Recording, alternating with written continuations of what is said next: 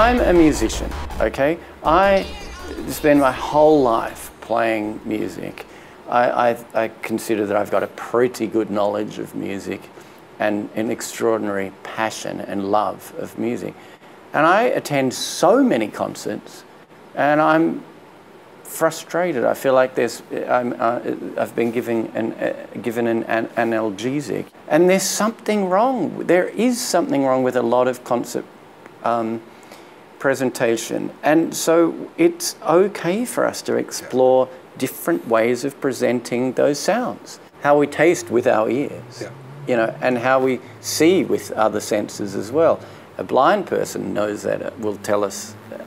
But so why are we stuck in this post-Wagnerian, you know, concert hall experience? I respect the fact that sometimes you need it. I want to do that, but sometimes disturbing those things creates a heightened awareness for the music. I often think you can look at a concert program and think, well, there's 42 minutes of music in the first half and there's 38 minutes of music in the second half, and the whole program is all predestined, preordained.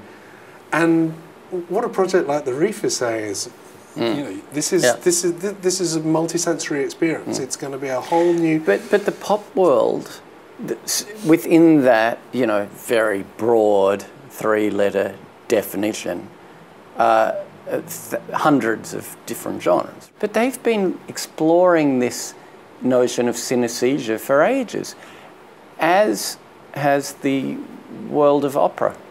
Who would go to a pop concert, rock concert, any type of concert, if you actually knew the set list in advance in that way? As well. You know, that is one of the great thrills of going to a performance, is not knowing what you're going to hear and going, are they going to play this? Correct. And then complaining if they don't. Well, that does happen, of course, with people who've had hits.